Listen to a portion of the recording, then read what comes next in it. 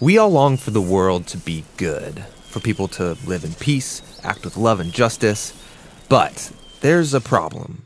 Something compels us humans to constantly wreak havoc and destruction instead, and we call this evil. And from the Bible's point of view, evil ruins things in at least two ways.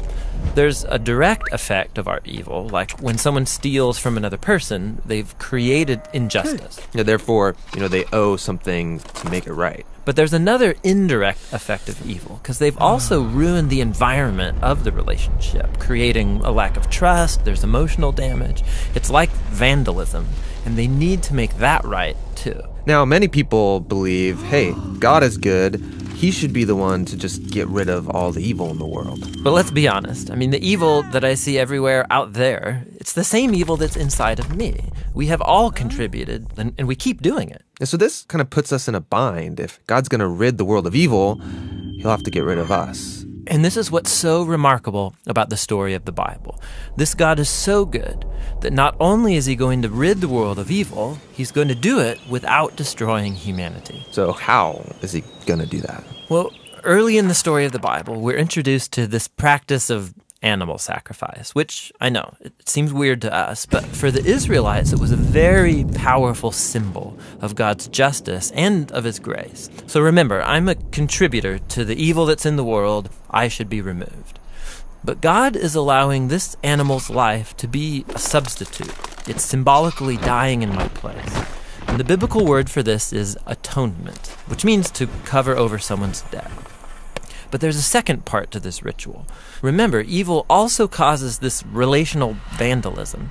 And in the Bible, this idea is described as polluting or defiling the land and making it unclean. So the priest would symbolically wash away the vandalism by sprinkling the animal's blood in different parts of the temple. So the animal's blood is cleaning things? Well, remember, this is a symbol, and it's a symbol that we're not used to. The blood represents life. And the sprinkling of the blood is this representation of how God is cleaning away these indirect consequences of evil in their community. In the Bible, this process is called purification. And so the temple and the land now become a clean space where God and his people can live together in peace. So this ritual makes things right between Israel and God. And more than that, the Israelites experience God's love and his grace through these symbols.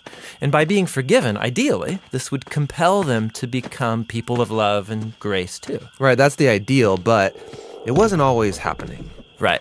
So the prophet Isaiah, for example, he talks a lot about this. He opens his book by saying that the continual sacrifices of the Israelites had become meaningless because they were also allowing great evil in their midst, ignoring the poor and the oppressed. Even the Israelite kings were distorting justice. But Isaiah looked forward to a day when a new king from the line of David would come and deal with evil, but in a surprising way. The king would become a servant. And not just serve, but also suffer and die for the evil committed by his own people. And his life would be offered as a sacrifice. And this is the promise Jesus believed he was fulfilling. He's the King of Israel, suffering and dying on the cross. In fact, Jesus himself used Isaiah's words when he said that he came to serve and give his life as a ransom for many. And that word ransom refers to his sacrifice of atonement. And so all over the New Testament, we hear about how Jesus' death was an atoning sacrifice for us. It covered the debt that humans owe God for contributing to all of the evil and death in his world. But the New Testament authors also talk about Jesus' death as providing purification. And so we hear about Jesus' blood as a symbol of his life, having this ability to wash away the vandalism that evil has caused in us and around us, so we can now live at peace with God. So that's the meaning behind Jesus' death. But there's more to the story. Yeah, the New Testament makes this powerful claim that Jesus' death was not final. He rose from the dead.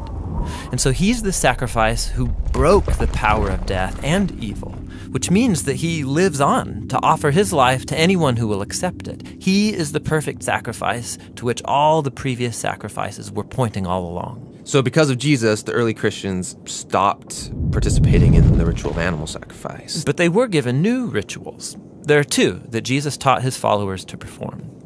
The first is called baptism. Just as Jesus died, so going into the water becomes this personal connection you now have to his death.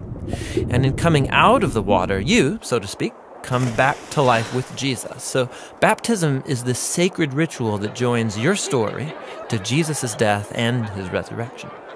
The second ritual is called the Lord's Supper, which is a reenactment of Jesus' last meal with his disciples, and he used bread and wine to portray his coming death as a sacrifice. And so now, followers of Jesus, they take the bread and the cup regularly to remember and to participate in the power of Jesus' death and in his life. So these rituals, they remind us of God's love and encourage us to live a life of love and grace. But they do more than that. They connect us to a new life source. The very power that brought Jesus back from the dead is the same power that can deal with the evil in our own lives and transform us into people who lead lives of love and peace.